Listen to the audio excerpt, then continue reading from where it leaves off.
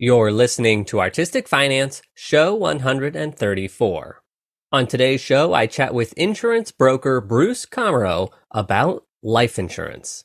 We discuss term, whole, universal, and blending, health screenings, how insurance is regulated, how much coverage to get, where and how to purchase, converting term to whole up until age 65, and options for those trying to get a higher return on the market. Before we get started, I want to remind you about our book club meeting this Sunday. We're joined by theater designer Carl Faber, who will give us his thoughts on You Are a Badass at Making Money by Jen Sincero.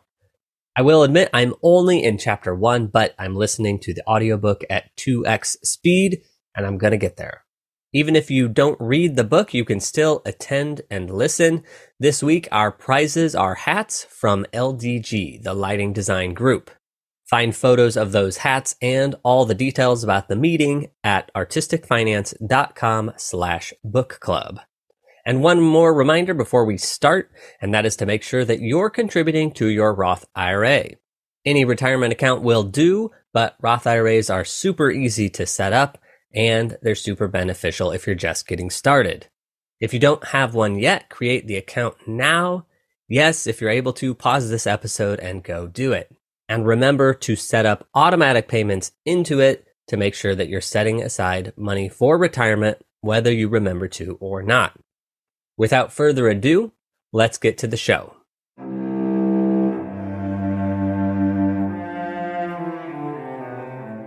You're listening to Artistic Finance Podcast, where your host, Ethan Steimel, interviews successful artists, leaders, and investors to help educate and inspire artists to grow their wealth. Welcome and thank you for listening. I'm your host, Ethan Steimel, and today I welcome insurance expert Bruce Allen Komarow. Welcome, Bruce. Thank you for having me. It's a pleasure to be here.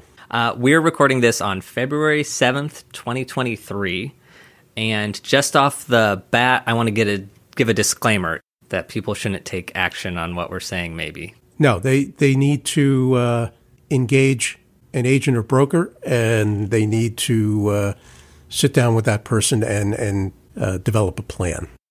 Don't go out and just buy insurance. You should consult an expert. So I'm going to do that today with you. And also one more thing I wanted to say, that you and I were introduced through Matt Queller, who is our financial advisor, and also you're related to him in some way. I am related to him. I am his mother and my wife are first cousins, so I believe that makes me a first cousin once removed by marriage. So, and Matt is also a client of mine. Full disclosure. All right. So first things, just some icebreaker questions here. Can you tell us a little bit about yourself? My route and arrival to the insurance business was somewhat unusual. So I was trained, I went to Washington University in St. Louis. I was trained as a sinologist, which is a China expert, and a Russian expert. I went with my father, who had a diamond business, to China in the early 80s to try to open up diamond cutting factories. That was ultimately not successful. I was then trained as a diamond cutter, went into his business, and then after he suddenly passed away and the economics of diamonds was not good, I started to look for another career. And my mother suggested I go into the diamond business, and not the diamond business, the insurance business. It was not easy, but it was very interesting. And I was told to develop a niche or a product or a client niche. So I did both. So I started selling, because my wife was doing a lot of food journalism at the time. I started selling disability to chefs and restaurants. From there, it just broadened out, and I have a lot of client bases in restaurants, chefs, optometrists, small, closely held businesses, and also now nonprofits. That's a little bit about how I got in there. I've been in the business for 20-some-odd years now. Amazing. From diamonds to life insurance. And international affairs. So you go from one thing to another. So It's unusual. I think you'll find that there's a lot of agents or brokers out there that might have this as a second career. So I could see myself as a life insurance agent or broker soon enough. You might. Amazing. So now, what is a live event that you like to experience as an audience member? That's interesting. Blue Man Group. Oh, all right. I found it to be quite funny, and it was a very interesting show. All right. Yeah, it's been running for, well, I don't know, 30 years or so, but I've never seen it. And Stomp just closed, because Blue Man Group and Stomp are both sort of downtown theater running off Broadway for 30 years, and Stomp just closed. But Blue Man Group was bought by Cirque du Soleil, so I think it's going to stick around. Now, your financial personality, are you good or bad with money? I would say that I'm good with money. I have been trained in the investment field as well as insurance to sell various hybrid insurance variable insurance products was considered a security. I do have an investment background, even though I do not professionally advise as an investment advisor, like what Matt does. My expertise lies in the area of structuring and analyzing insurance for clients. Some insurance agent brokers actually do investments, but I do not. I had a Series 6 license, which is a mutual fund license. So I guess the answer would be yes. All right, so now what we're going to talk about today, which is life insurance. And the reason we're talking about it is because Nicole and I are expecting a baby in April.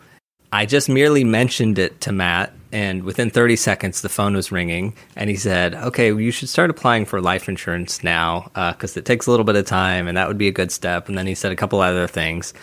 So that just made me think that Nicole and I know nothing about life insurance.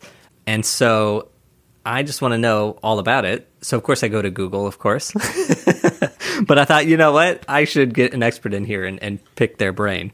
That's why you're here. And so I guess my first question is, who should have it and why is it important? All very good questions, and there is no right answer for any of them, or single answer. So who should have insurance? Okay. A traditional situation is you and your wife.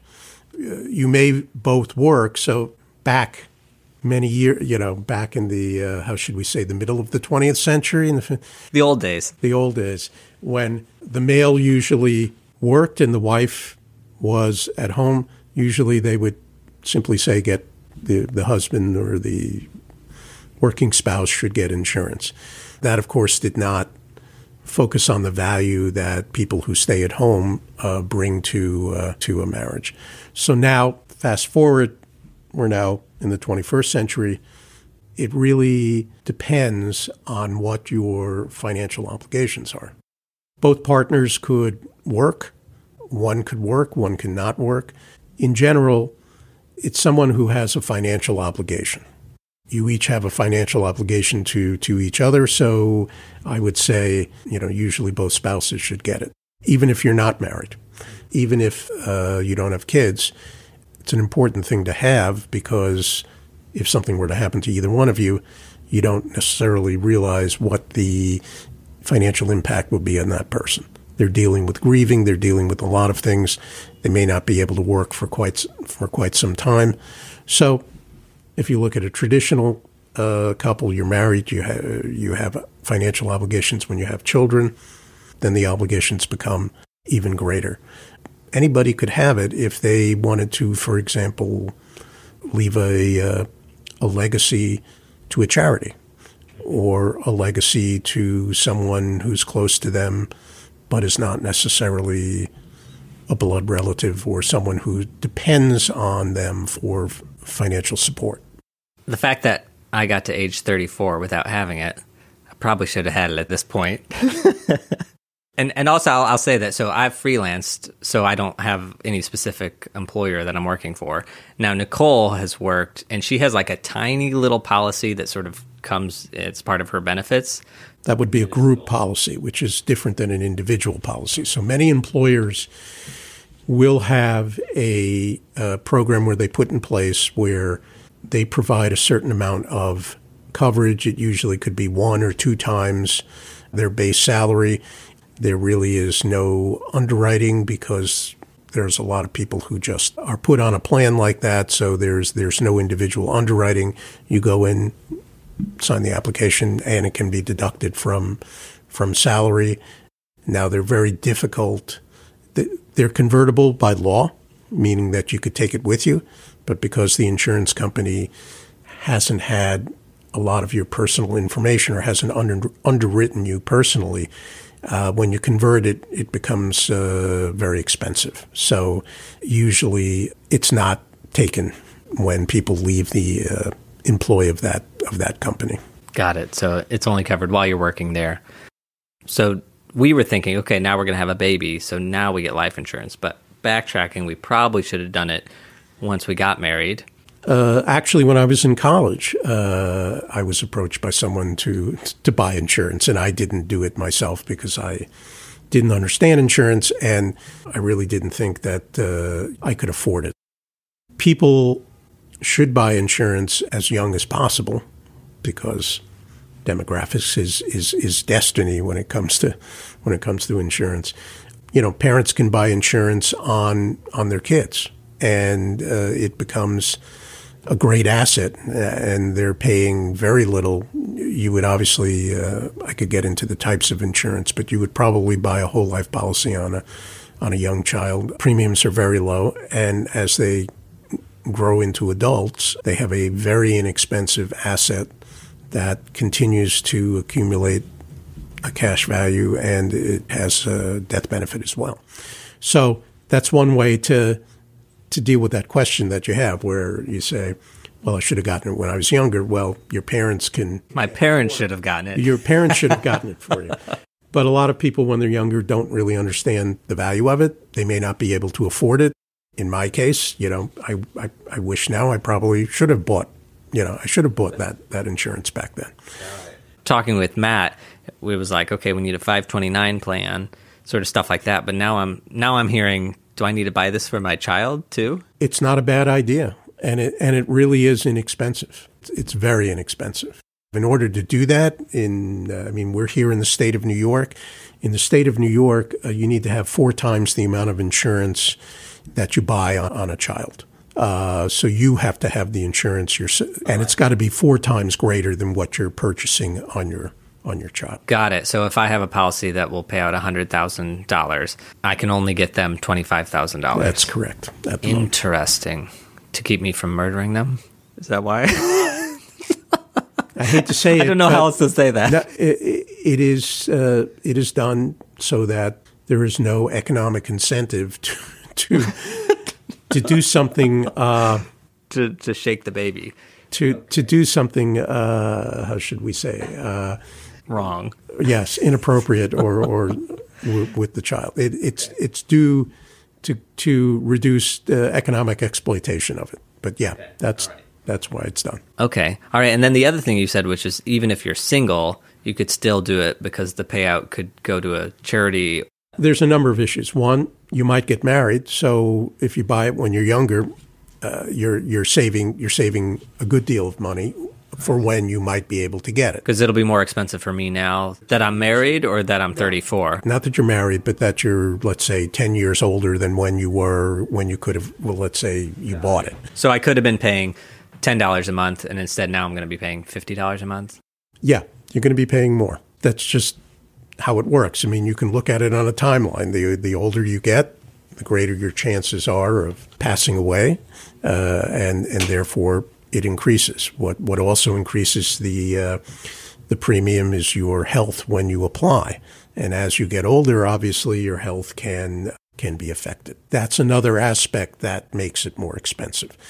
So if our future insurance agent is listening, Nicole and I are in very good health.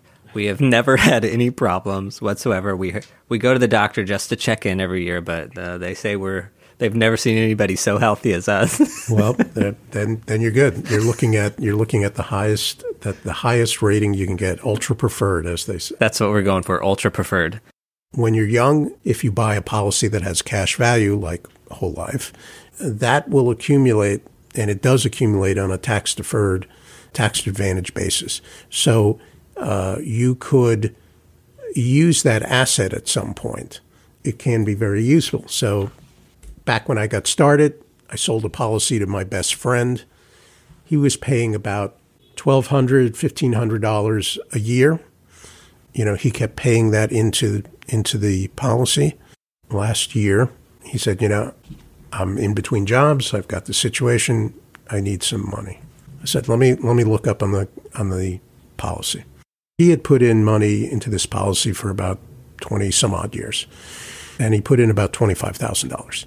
So his cash value at that time was $75,000. He borrowed against it and is in essence borrowing from himself.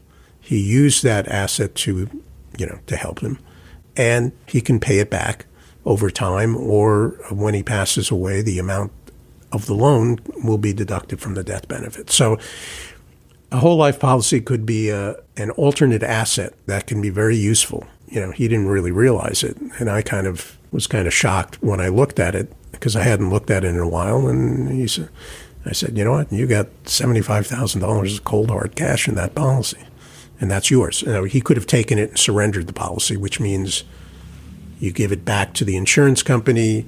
They're no longer on the hook for the death benefit, and you get a check.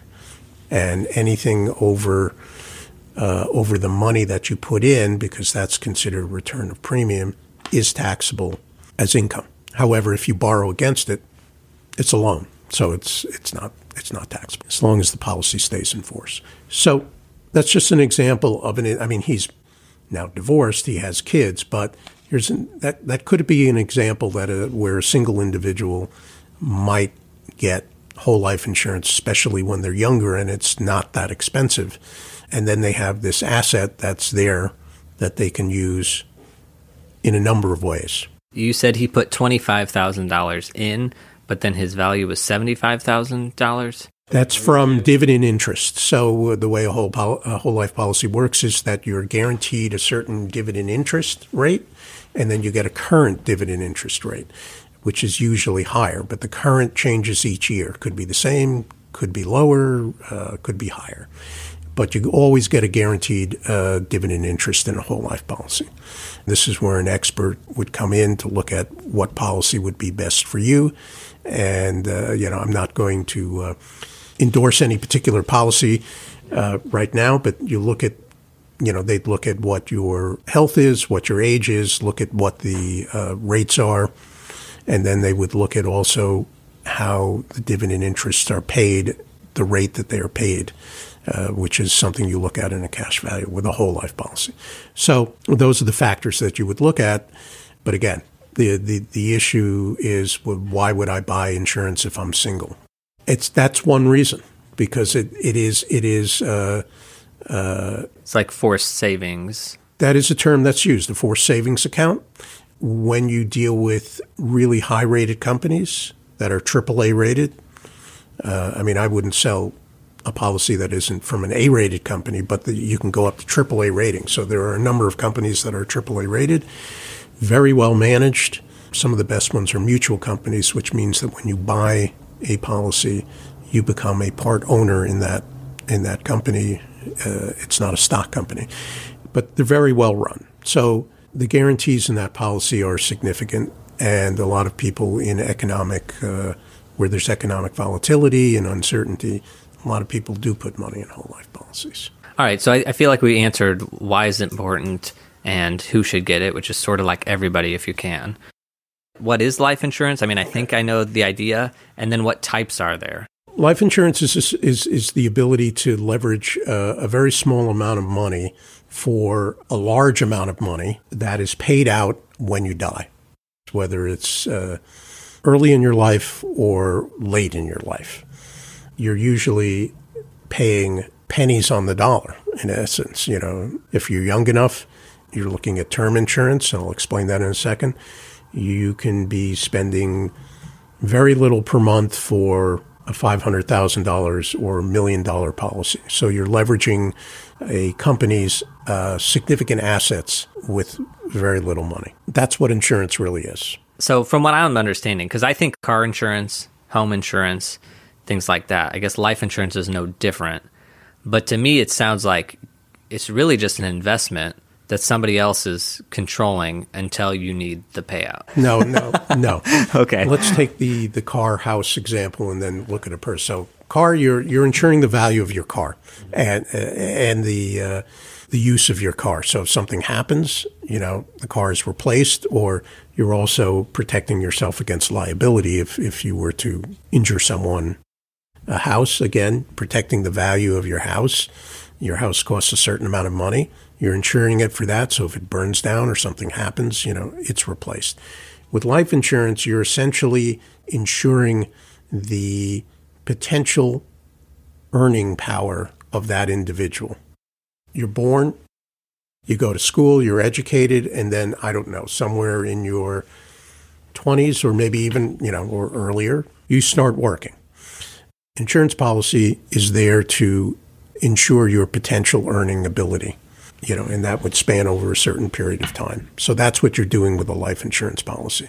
Your ability to earn money is being protected so that if you pass away prematurely or even after a long period of time, that money, which is leveraged through the policy, through the death benefit, is paid out to a beneficiary. Got it. And the car insurance you may never get if you don't wreck the car.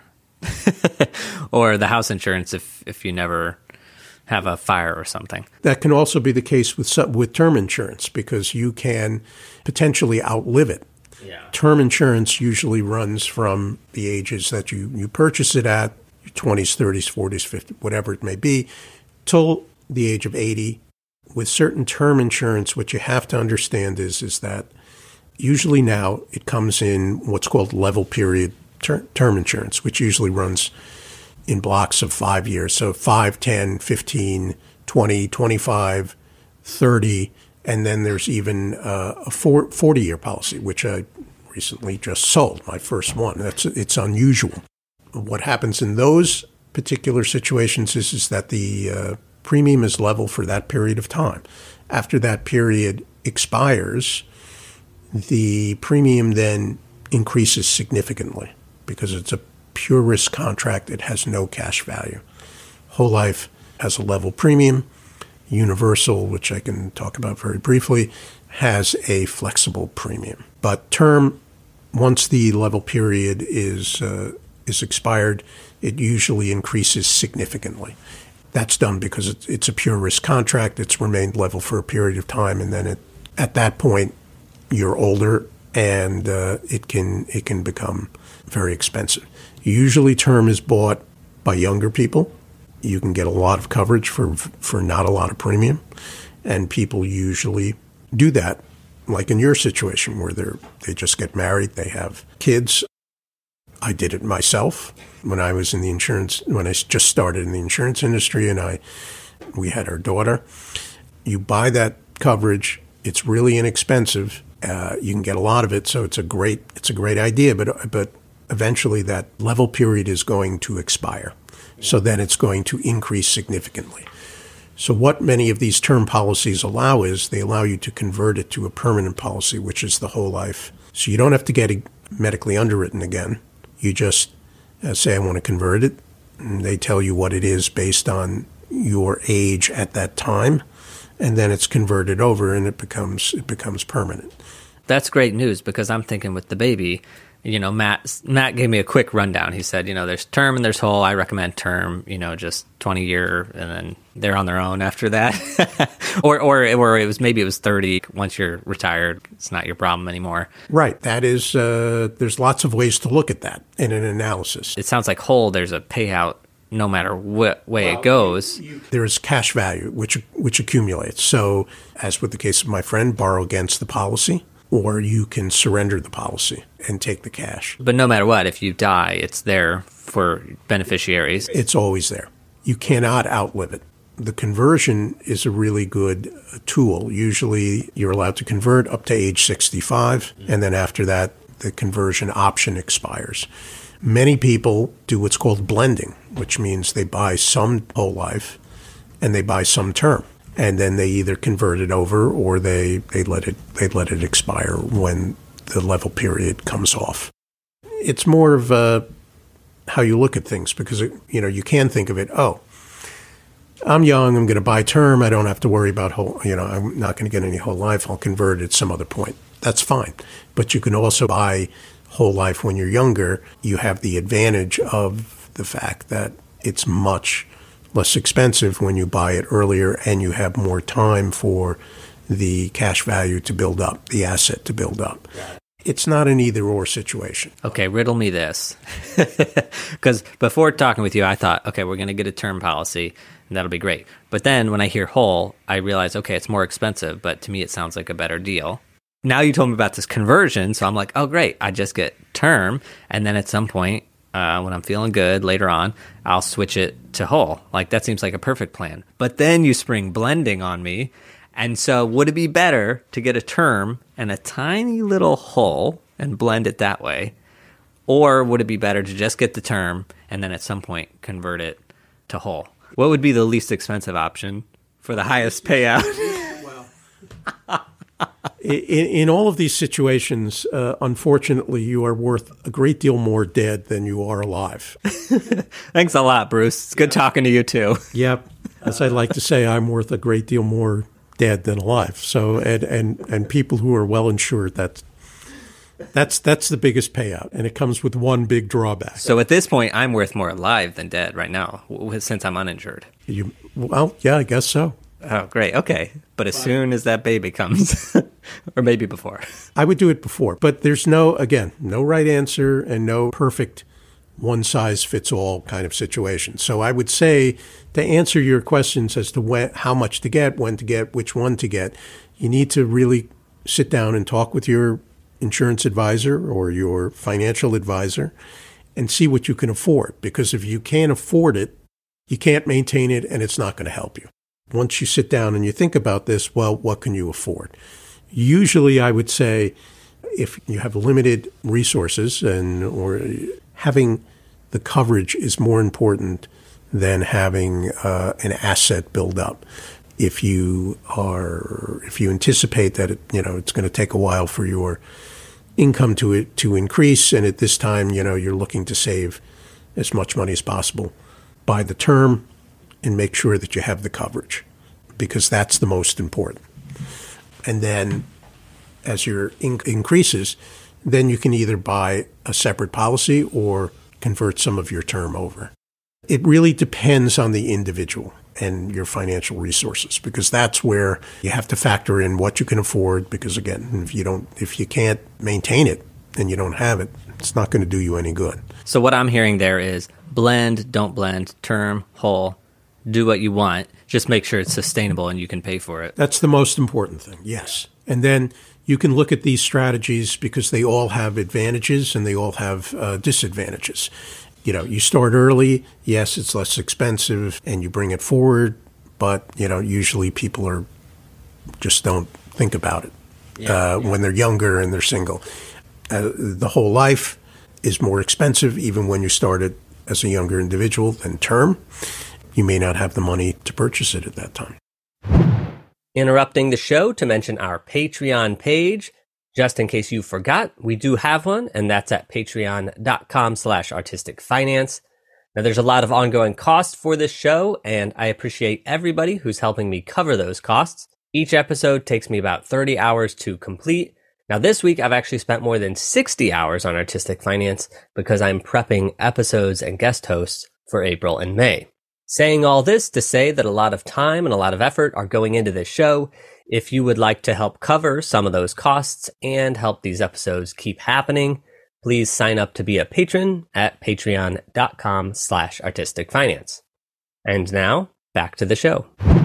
On the show, I always say, if you're just getting into finance or you're young starting out, open up a Roth IRA.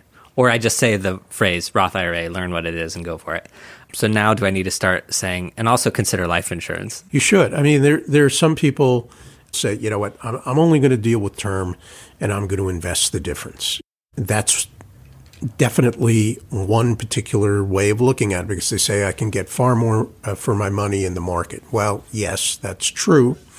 But certain whole life policies give you guarantees.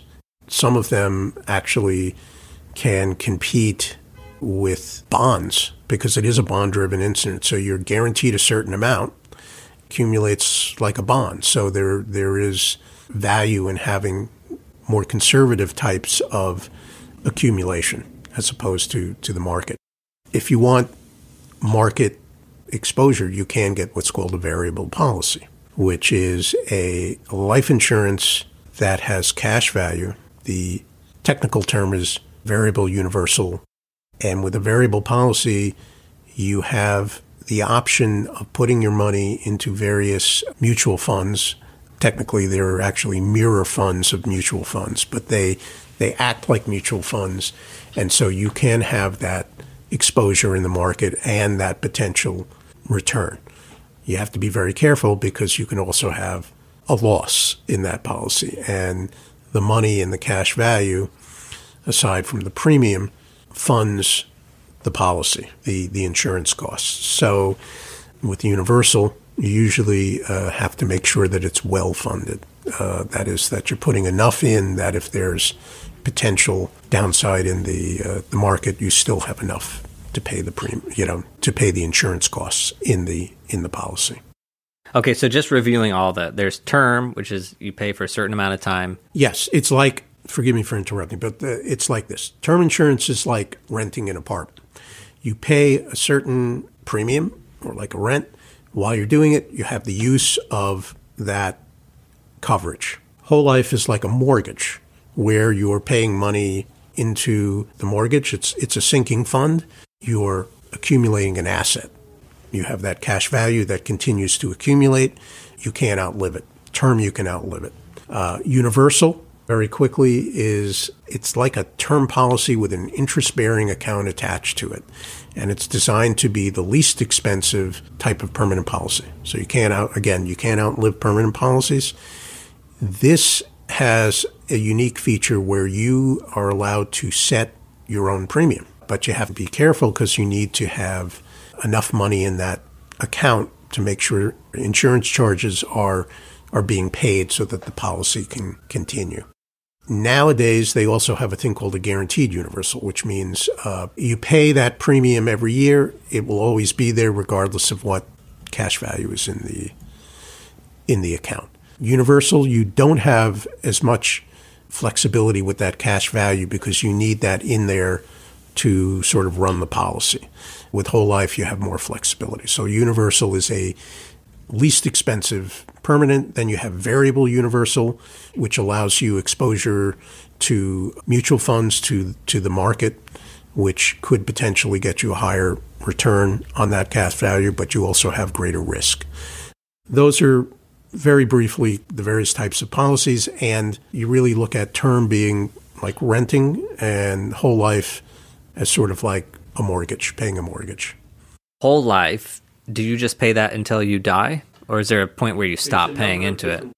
There are contracts where you pay it every year until you die. With a policy, you can use your dividends to pay the premium. You have to remember that will reduce your cash value because those dividends are put into the cash value and they build up. If you're diverting them to pay your premium, which you can after a period of time when they become large enough, you will have less cash value. There are also limited pay contracts that are designed where the premium stops after a certain period of time, 10 years, 15 years, or when the insured reaches the age of 65. Okay. So you couldn't put more money into those contracts if you wanted to. You couldn't pay more premium if you wanted to. But after the premium stops, you still get your dividend interest rate. And with my friend, where I mentioned that example, I actually sold him a limited pay contract at age 65. So in the next couple of years, he will stop paying the premium. So it's actually, it worked out very well for him. So there are limited pay contracts. You can use the dividend interest rate, or you can continue to pay it. So whole life is flexible in that way. Got it. What is the most common? There isn't any particular kind. Usually, some people want that cash value to build up, so they don't want to use the dividends. A lot of people, when they see the dividends are there, they go, why don't I just have them pay? They go, yeah, why not? Yeah. And some people The limited pay contracts is usually when you're structuring it. Again, this is where your agent comes in, where you're saying, you're young enough where let's do a limited pay to 65. So when you get to that, maybe not retirement age, but at one point it was retirement age, the idea would be you don't have that expense anymore. You have your insurance and you have your cash value. You can do what you want with it, but you don't have to worry about paying the premium. When you have business cases where businesses are involved, they might want to use whole life with limited pay for certain reasons. I would say the limited pays are maybe a bit less common.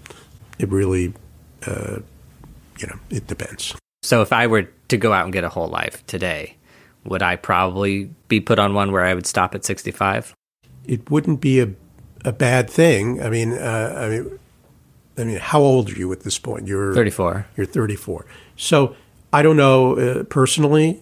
If you came to me, I don't know if there would be any reason to have a limited pay whole life for 10 or 15 years. And in fact, in that situation, the premium is higher than if you got a whole life contract that went to age 100, because you have to put more in. It's sort of like front loaded in a sense, because you have to put more in earlier because you're not going to be putting premiums in after that 10 or 15 year period. I would probably recommend an age 65 contract for you, because then you would have, you'd have enough time to put money into that, build it up, and then at age 65, it just stops.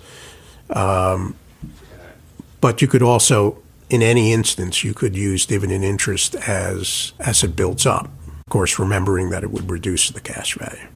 All right. Okay. So now for the $1 million question, how much coverage do I need? So if you wanted to do a quick and dirty back of the envelope kind of thing where you said, I need to know this in 60 seconds, you could say 10 times salary. That's a very quick, dirty kind of way of doing an analysis. So you got to look at all your financial obligations. Those would be, well, are you buying this to replace income? If so, then you look at what your annual or monthly expenses are. You can go through a list. Do you have a mortgage? No. Okay. But if you had a mortgage and you wanted it paid off if you passed away, that would be factored into. If you have kids, do you want to pay for their college education? And private colleges are very expensive nowadays. Do you want to leave a legacy? Not just to a charity, but you want to make sure that, I want my kids to have some money when I pass away that they can then use for whatever it may be, getting married, or if they have other kids, when they have kids, they can use it, or they can use it to buy a house. Then there's final expenses, to make sure that your funeral expenses are taken care of, and you may just want to leave money for a charity. So all of those are just a small example of what you would want to consider. And then there's sort of the inflationary aspect to it. So a lot of times you will find using needs-based software where you take all of these questions, and I'm sure Matt has given you a lot of questions to answer as to terms of your assets, your expenses, your obligations. They put it all into a software, and then they inflate it out over a period of time, and then you get a certain number. The problem with that is that usually inflation would run 2 to 3%. Now we are in a very unusual time where inflation is much higher. So you'd have to factor that in. And then also with college education, that usually ran twice the rate of inflation, somewhere between 4 to 6%. If you put all of those into a software and then inflate it out, you would get some very large numbers, which are kind of a bit scary. You could come out with a need in the millions of dollars, and it can be very expensive to fund that kind of thing, and that might be one reason why people go with straight term when they look at it. So, it's all hypothetical. Inflation as it is right now is sort of a much trickier kind of thing when you're looking at that now. And I, with some client, I have done those types of calculations in my earlier career. And one of the issues that I came up against was that when you inflate it out, you came out with very large numbers where clients were like balking at like, you're telling me I need 3 million, 5 million. So that's something you got to take into account too. Yeah, Matt gave me a life insurance calculator at lifehappens.org. It's probably very useful. And just keep in mind that when you do inflation with these types of software calculators, you're going to come up with some large numbers, especially with the inflationary conditions we have now. All right, so I've decided I'm going to get life insurance. I figured out some amount that I want. I want $1 million policy. So where's the best place to go purchase it? Good question. And there's no right answer. Okay, well, all right. AAA sends us mailers, and Yes. they say, get life insurance with us. That's one way. The best way to acquire life insurance is to find a professional agent or broker that you trust. Typically, you would do a term study. What does that mean? Well, you give me your age, you give me your health status. Are you healthy? Yeah. Do you smoke or do you not smoke? And then you run a study, which means you go out, and there's, again, software that we use where we can look at various companies. I would say only A-rated companies, but you go out and you look at various companies that provide various term products that are available. In this situation, it would be the state of New York. So all insurance, which you should know, all insurance is very state-specific because it is controlled by the state insurance department. One product that may be approved for sale in one state is not approved for sale in another state.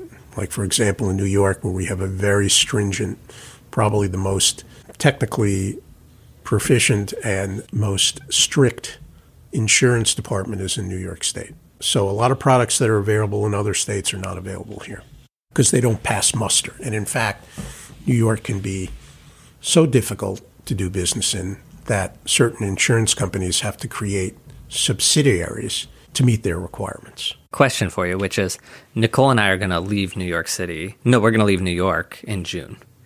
Should I hold off and wait to get life insurance until we leave New York? No, it's not going to be. I mean, most term products that are available in other states are available in New York. I mean, they're.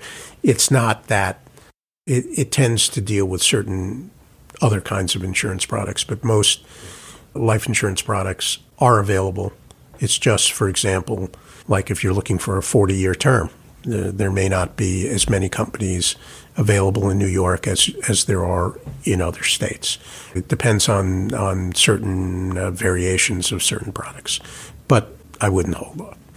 So then once you do a term study and you see the most competitive premiums, and you can treat it as simply a commodity and say, I'm going to get the lowest premium because, this is term. I'm going to keep it for a certain period of time. I'm going to get rid of it. So I just want to pay the least amount of money.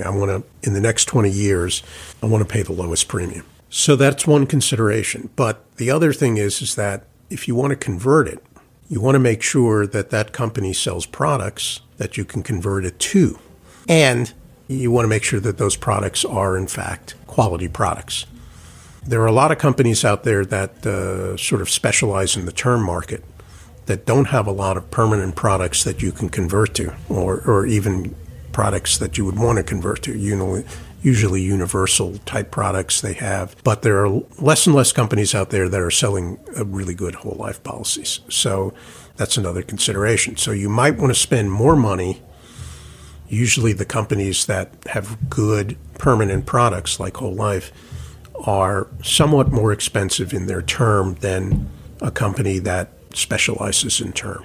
You might, based on that consideration, pay more money for a company that has a good product that you can convert to because you want to be able to do that. Now, there's no guarantee that certain products will be available, but in terms of their history, if they have put out and they're definitely in that type of market, they'll more than likely be in that market. How would I know what is a good company? Like, just off the top of my head, like Progressive, I see their ads around. I would rely on your agent to guide you in that particular area. Like I could name a bunch of companies here that I usually deal with, which, that are AAA rated. There are companies that I go to for whole life policies.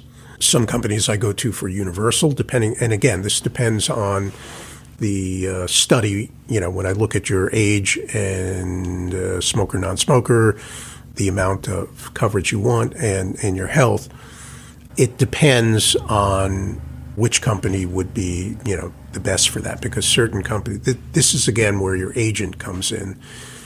You mentioned, where can I go? You could go online. You can, buy it over the phone. You can do those types of things. The way they usually advertise is, a 35-year-old male can get $500,000 for just $25 a month. It's great. Well, not necessarily, because there is a thing called underwriting. When you go for an application, in many instances, they'll require a paramedical exam, which is not a full exam, but it still requires blood and urine samples and medical questions. Or it could be an abbreviated, just medical question. So you go through a medical underwriting, and if you fall into a certain category, you can get those types of policies.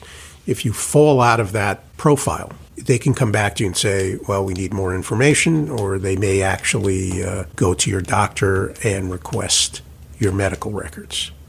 A good agent is someone who understands the underwriting process and will look at certain companies that treat certain, especially if you have a condition, some companies treat it more favorably than other companies. That's another consideration. So I wouldn't recommend going online and doing all this stuff. I mean, you could get it, but it could be very frustrating because they are requiring other types of information for the underwriting process to take place. If you were going to emphasize just one thing, find a good agent or broker. If you like that person, you have to like that person, be able to work with them. But only for like a day or a month, however long it takes, and then you don't have to deal with them. Yes and no. There are clients like that, and there are other clients that'll stay with you, who stay with for the rest of their lives. I would say most of my clients are people I know pretty well, and some I know very well, and I like all of them. Recently, I've been getting calls from some older clients who have their insurance set, and they say, you know what, I want to talk to you about this, or something is changing. Some agents will do annual reviews a lot. It will come to that client every year and say what's changed or whatever. Some won't. I don't necessarily do it every year, but I do, over a period of time, check in with my clients, see how they're working, see what they're doing, what has changed, what needs to be changed. Because it's sort of evolutionary, because as you get older, or as your kids get older, you may want to drop coverage. You may want to change that coverage, get more coverage for certain things. Got it. Okay, because I was thinking, we buy a term policy, and then we're done. You could be, but I would view it more as a moving target. All right, just to clarify a point, you said insurance broker, insurance agent.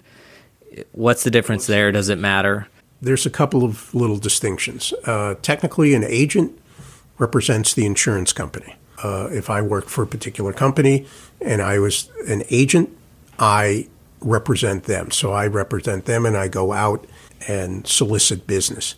A broker technically represents the individual who is looking for coverage.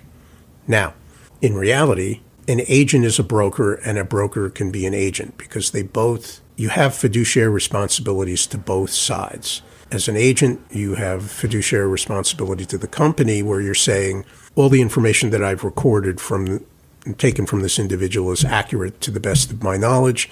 They will ask you to attest to that.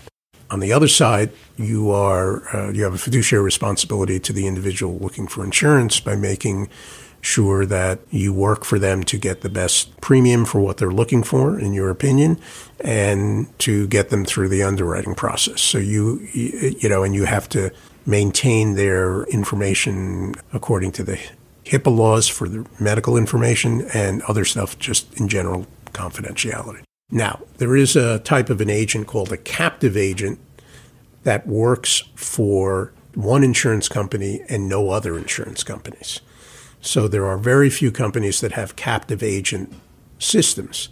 Some companies have career agent systems, but they're not captive. They can work for other insurance companies, even though they're a career agent. Okay, wait. When we say insurance company, because I'm thinking agent is like somebody that works at Geico, and you call Geico and say, hey, I want insurance. That's the agent. Well, so when I started my career, I worked for a company called MassMutual, one of the few AAA rated companies. Great company. I was a career agent at that point. I was an employee of MassMutual in that point. I went out and I solicited business as a career agent. I was also a broker when I represented my clients. But I was not captive. In other words, I could do business with other insurance companies. A captive insurance agent, let's say like with Northwestern Mutual, are usually restricted to selling Northwestern products. Now, when I left MassMutual, I opened up my own company, Komarow and Associates. So I became, in that instance, really a broker because I then had relationships with many insurance companies, but I went out and represented, I was not an employee of them. So it became a broker because I would bring clients, I would look at which company would be best for them, but I would be bringing the client to them without being an employee of that company. So I was considered a broker. What you have to understand is that when you're a broker, you're an agent, and when you're an agent, you're a broker in the technical legal sense. But those are the differences. You can find agents that work for a particular company, in which case, they're probably a lot more prone to showing you their products. Yeah. Whether or not they can work with another company or not, their universe is generally their product. When you work with someone who is not an employee of an insurance company, they're going to probably be looking at a larger spectrum of products for you. So if I were to go get insurance right now, you said don't just log on to geico.com and buy a policy, talk to somebody. But I don't want to just call Geico, is sort of what I'm feeling here. So how do I know who to call? Like, how do I find a broker? I guess what I would do is I would talk to people you know and see if they've had good experiences with a particular broker or agent. Now, just because someone is an agent who's an employee of an insurance company doesn't mean that they're not going to handle your needs in the right way. But I'm just saying that a broker who is not a career agent or whatever probably has a broader outlook on how to approach your stuff just in general. There are great agents and they're great brokers. So talk to your friend, they have insurance. How did you get insurance? Do you like that person? Great. Can you refer me to him? Because a lot of my business comes from word-of-mouth referrals. That is probably the best way because you have people who've had experiences with an agent or broker. There are lots of lists. You can look them up. Are you on any lists? Have you been blackballed? Is there something we don't know? No. You're on gold star lists. There are Department of Financial Services, which is what New York's insurance department is called, because they merged banking and insurance together. They maintain lists of licensed brokers and agents. You can go and look at there, but that doesn't necessarily mean that they're good. They're just right. They're just legal. They're just licensed, and that's I see this going back to what you said. Find somebody you like. That's sort of what I'm hearing. Yeah, and I think the best way to do that is to ask someone you trust who has had some experience in purchasing insurance. Yeah, I mean, as we think about it, I'm thinking like my family and friends. I have no idea if any of them have insurance. I assume they all do. I assume everyone else is a mature adult that has done this. There's lots of people who don't. So soon I will not be one of those people. One little thing that you've mentioned, just ratings. You say AAA versus A rating. Is AAA better than A? Is A better than AAA? As long as you deal with an A-rated company, you're fine. But is AAA better? I always want the best. In terms of the way they're rated, yes. In terms of the way their assets are managed from the rating company, yes. But, there are lots of good companies that supply term that are A-rated or A plus or not. There are very few companies that are in the AAA rated area. So I wouldn't.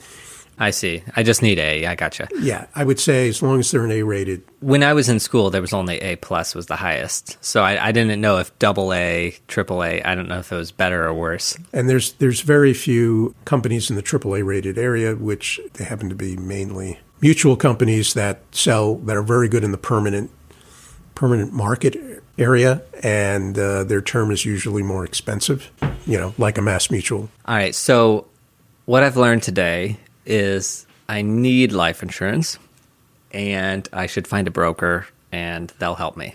That's sort of what I'm taking away from here. I've learned more than I ever thought I would want to know about life insurance. Yeah, I'm not going to, but I could spend another 5 hours talking to you about this. Amazing. We'll have you on for part 2. It is interesting that a lot of clients, after they meet with me, say, I never knew insurance could be so interesting. So a lot of people think that it's kind of boring, and I guess, It is. I assure you it is. There are, I've taken a lot of continuing education classes that I wish I hadn't.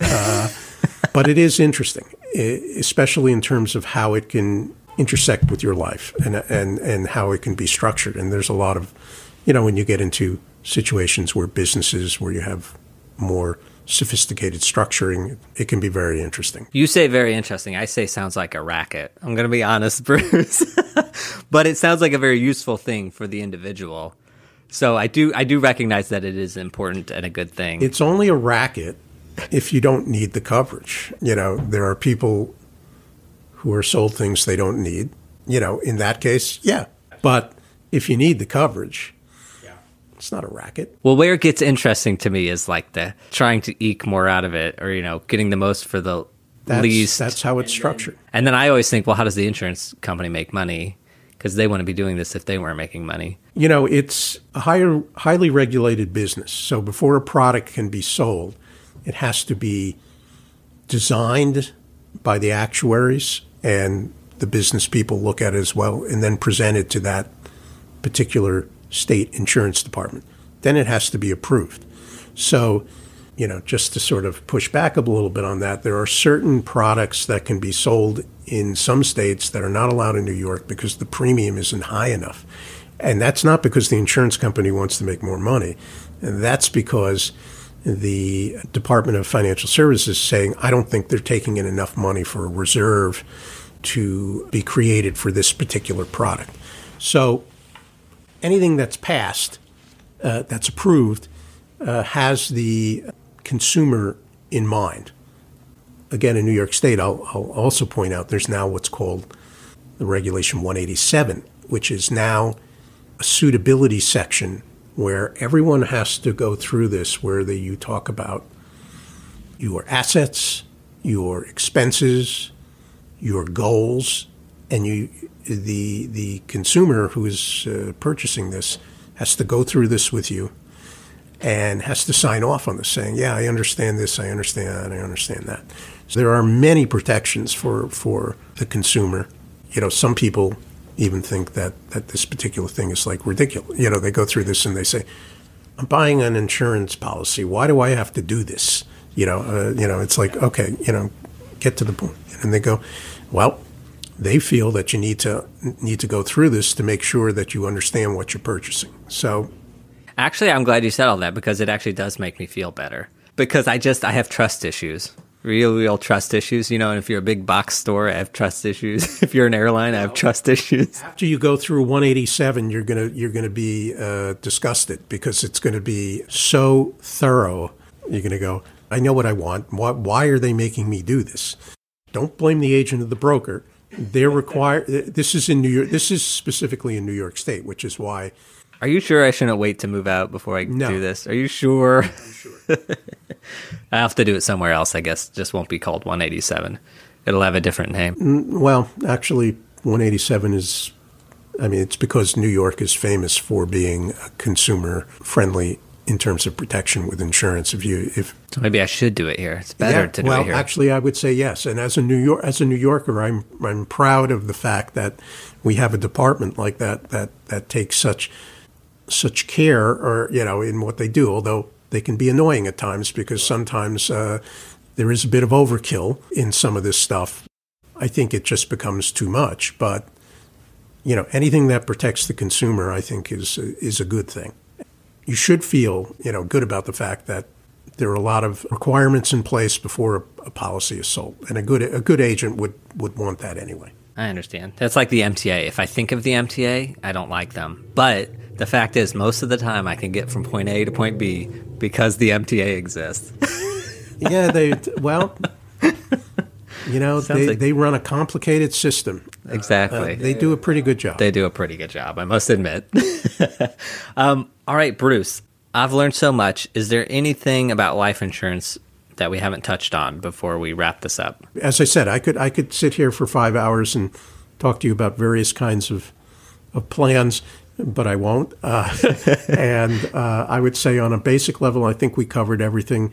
You should really keep in mind the best way to get insurance, in my view, is find someone who's had a good relationship with that agent that they can recommend, or broker that they can recommend. Be aware of what your goals are in purchasing a policy. Why do I want this coverage, and who is it for? What are the reasons? Be aware of what your goals are and be able to articulate them. And then basically understand that there's no right or wrong answer or solution to what you're looking for. Various types of coverage can be what you need. Most importantly, when you're looking at acquiring coverage, is can you afford it and can you maintain it? Because if you don't have it, it's not going to do you any good. What is one piece of financial advice that you can give somebody who's looking to get life insurance? Or is it rather just you're going to pay more for a higher quality product and you're going to pay less? Not necessarily. I think it's make sure you can afford it would probably be the first thing I would say. And then make sure that it is actually accomplishing your goals. If you're looking to just cover for income replacement for a spouse and children, okay. If you wanted to generate cash value, make sure you know what your goals are, and make sure you can afford it. That's why you want to qualify a really good agent or broker, because that person will guide you through the process and make sure what you're purchasing does in fact meet your needs. And that's really what I think what the 187 suitability regulations are really looking for. Do you need it? Does it meet your needs? Can you afford it? And that's really where I would focus on. All right. Can you afford it? Can you sustain it? Does it meet your needs? Does it meet your needs? All right. Bruce, where can people... So they can find me on LinkedIn, and I am presently increasing my social media presence. So I will have a corporate page on Facebook and actually on Instagram, but they can reach me at bak@nyc.rr.com. By telephone, I guess, at 646-438-9621, or they can reach me on LinkedIn. Okay, final question, and this is just for fun. This is just something I like to throw in. Is there any question that you would like to ask me? Did you find this interesting, I guess, would be my question. I did. Actually, jokingly, you say you could talk about it for 5 more hours. I honestly could talk about it for 5 more hours, too. There's a lot to it and a lot of complications, even though I think I'm probably going to boil down to getting just term. But now that I know I can convert it, that's sort of interesting.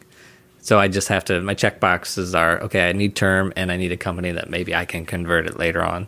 Yeah, I could have gone in depth more on this as well. I mean, we talked for an hour and a half. I have to say, this is the first time I've been on a podcast, and I found it very enjoyable. So I want to thank you for... Absolutely.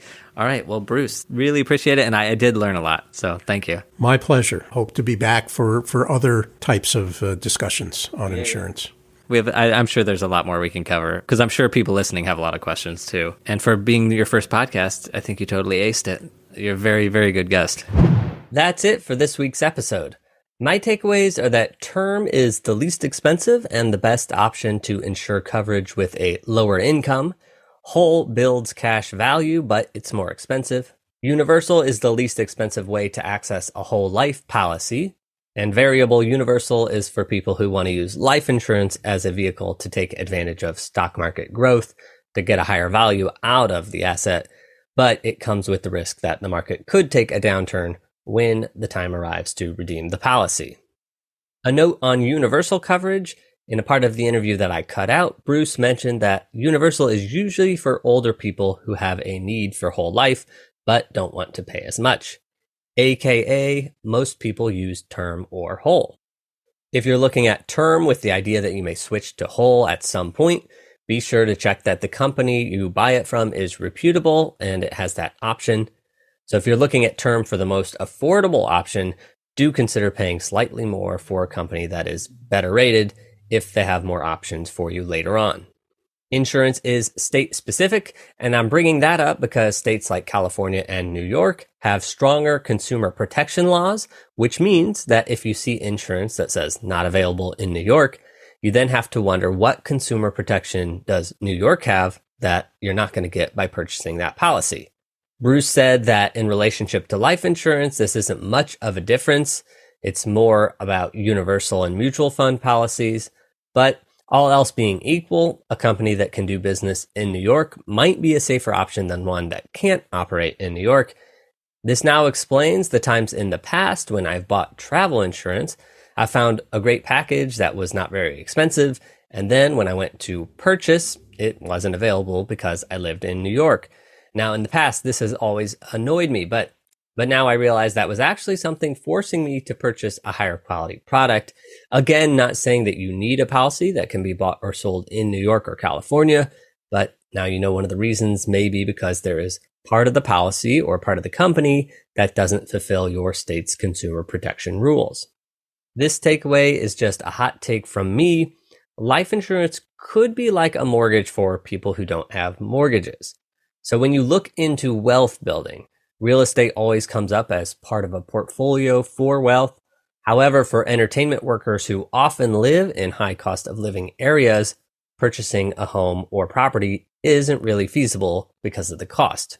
Now, there are other ways of getting into real estate, such as REITs, which we purchased for our 6K investing special. There's also long distance rental properties, which is buying a property outside of a big city that's more affordable. There can be tax savings to owning property, and if you run into problems, you can liquidate the home, or with REITs, you can sell out. However, if real estate is of no interest to you, I now view life insurance as an alternative investment. It's forced savings, and it's basically like owning a portfolio of bonds, and it guarantees a payout for you or your beneficiaries. Now, unlike owning a home, you have to pay your life insurance policy and your rent.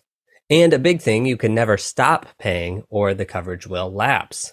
Unless, of course, you have a policy that stops at 65, which it sounds like is very reasonable to get.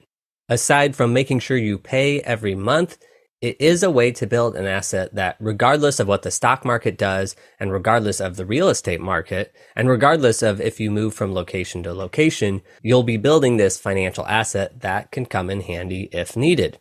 And even if you never need it, you leave it to your beneficiaries, just like a property would be left behind. There are lots of alternative assets that you could do this with. We've covered wine and masterworks on the 6K investing specials. Obviously, a property, a retirement account, or a big Broadway royalty show could also be left behind for beneficiaries. But if you want a safe and reliable vehicle, you can consider a whole life insurance policy, which is less flexible, but is super low maintenance.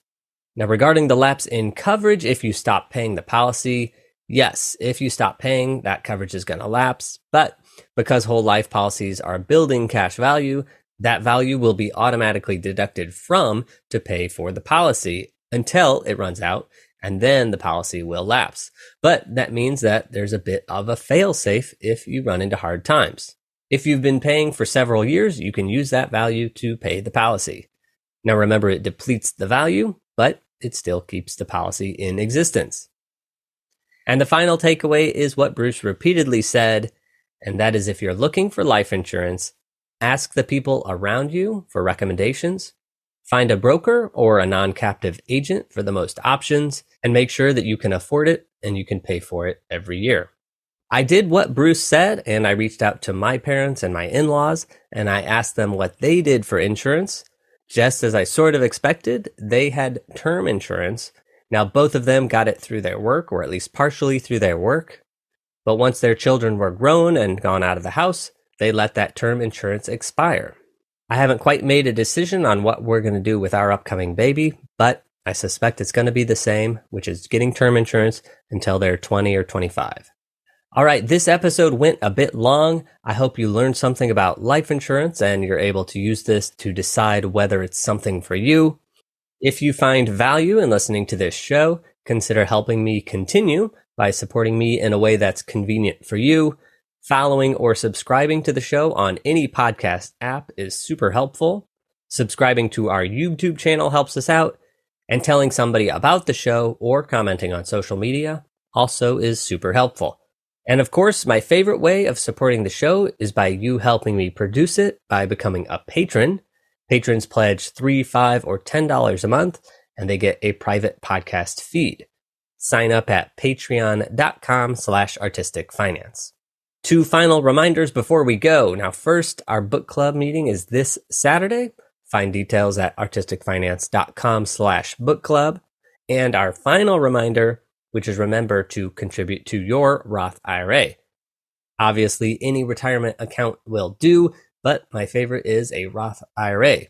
It's super easy to set up, so go create it and automate monthly payments into it so that you can't forget to save for yourself. Imagine yourself when you're old and frail, if you're so lucky to reach that age. Now, that old and frail you won't be able to thank me because I'll probably be dead, but perhaps the old and frail you will transcend time and you will thank me. Just trust me on this. All right, that's it for today. Until next time, break a leg.